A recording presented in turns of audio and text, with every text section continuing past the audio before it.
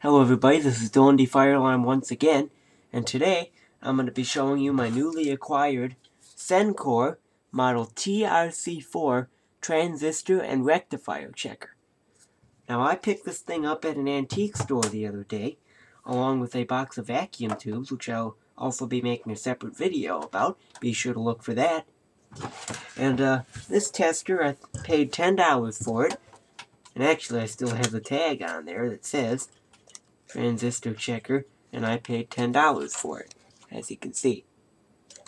So, we're going to take a closer look at this tester here, and I just thought I'd make a quick video about it. So, as you can see, it has 3 leads on it for the emitter, base, and collector of the transistor. Let me focus my camera, because it is I have it set to manual focus right now. So we'll focus it.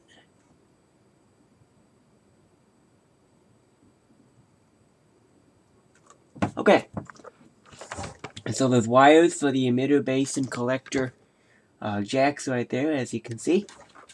And there's a transistor test socket that you could optionally use instead of the wires. You have a meter switch here, or not a meter switch, but just a switch for all other tests, and then high gain transistors, high power transistors rather. And you have a nice meter here, and as you can see, it's a SENCORE. Focus on that. SENCORE. Transistor and Rectifier checker, model TRC-4. And you have a nice selector knob that selects between PNP and a rectifier and diode mode, and NPN transistors. And then you just have your gain selector switch for transistors, and then you have the test button, as you can see there, that actually will display on the meter. Now this tester currently is not in operating condition because there is a 6-volt battery that actually is inside this tester, and I do not have the battery that's inside. It's bad, and I don't have a correct 6-volt battery.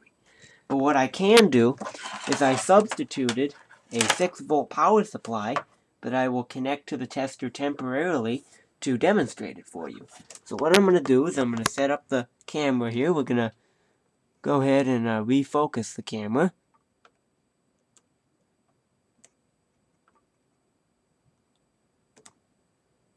Refocus. Okay, so we're going to go ahead and take this thing apart really quick.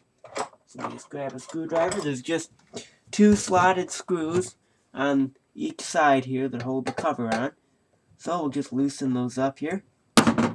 Really simple to take this apart. Just take the 2 screws out, 1 on each side.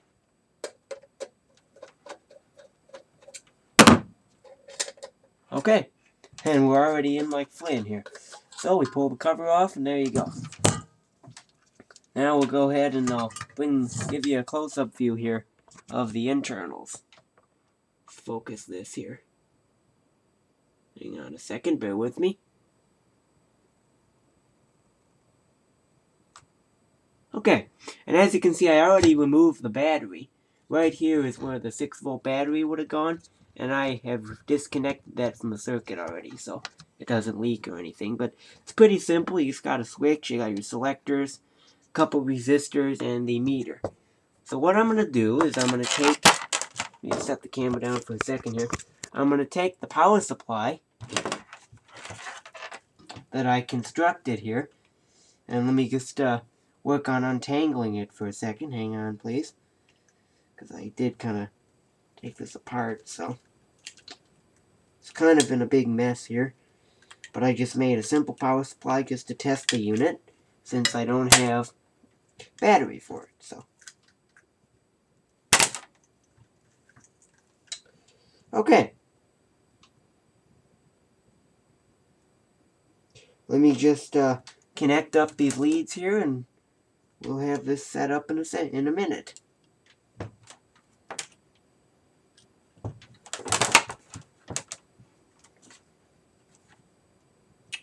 Okay, so now I have set up the power supply to produce our 6 volts. So what I'm going to go ahead and do, sorry about that, I just turned the computer off because I'm plugging this into the same strip. So what I'm going to do is, I'm going to focus in the camera here, and I'm going to go ahead and connect up the leads from the power supply to where the battery would have gone originally. This is kind of hard because you don't want it to short out, so let me just see if I can get that in there without shorting it out. Alright, I think I did it. As you can see, right there, the leads are connected.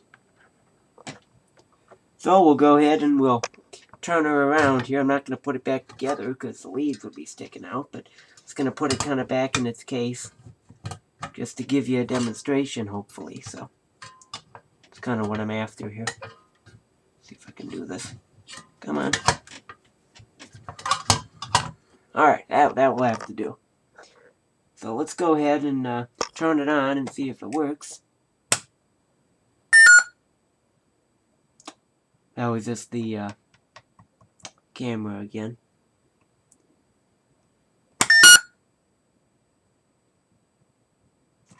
Alright, so it looks like it works now. So I'm going to quit making that noise. I'm just going to unplug it. So what I'm going to do is I'm going to grab a couple transistors. Whoops. Camera fell. Sorry about that. I'm going to grab a couple transistors out of my parts box. And we're going to go ahead and test a couple of them. So here's my parts box. And I'm just going to grab a couple transistors and maybe a diode out of here. Here's a diode. Let's get a diode here. You know, I'm just going to test the diode just because it's a little bit easier to test at the moment. Alright. So I got myself a diode. So we'll go ahead and we'll test the diode. So now, I also have the instruction sheet for this tester. I don't think I showed this yet. I've got the instruction sheets for it that has the chart here that shows the transistor type, and it gives all the information for setting up the tester, and then I just have the operating instructions. Just thought I would show those. So, gonna focus this. Okay. So I don't know, let's focus here on this diagram. Right there, that diode there.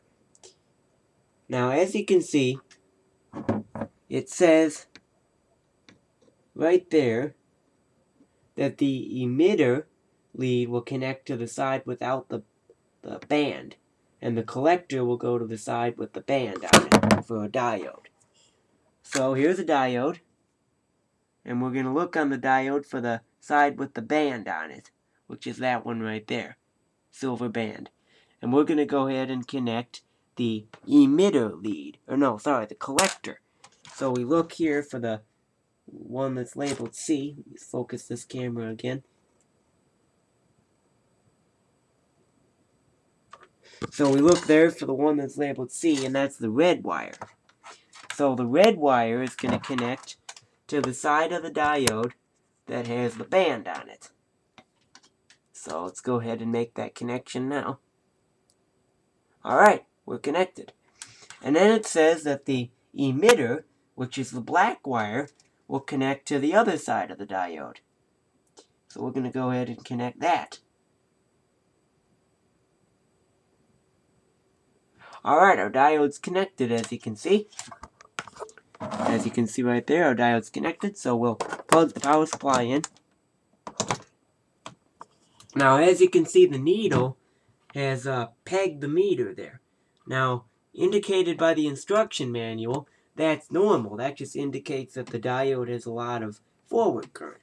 So what we do to actually test it is we press down the gain button, and the meter should drop to 0, or somewhere below the little arrow there that is pointing to the left, and it has.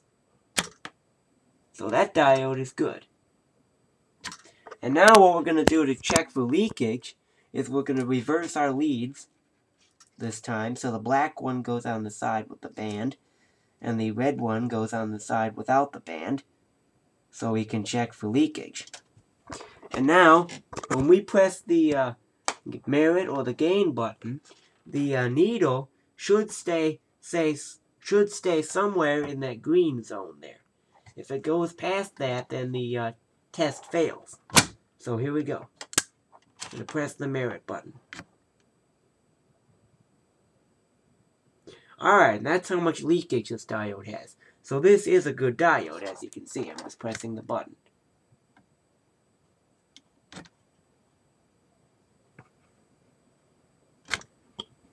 Okay, so that was just a quick demonstration of this tester.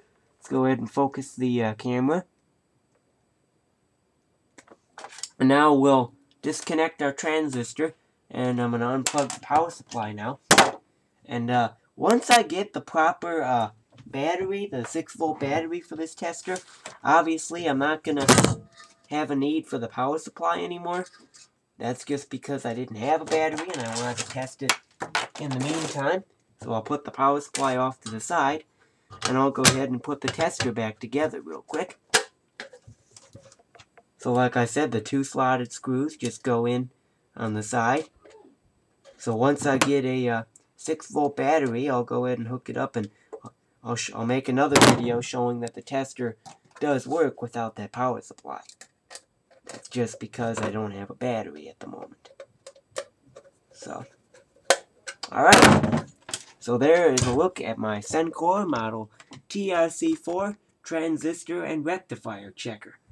So I hope you enjoyed this video, and from now on I'm going to be keeping this tester up here in my workbench. So when I need to test a transistor, I will have the tester available up here to do it. So that was just a quick little look at that tester.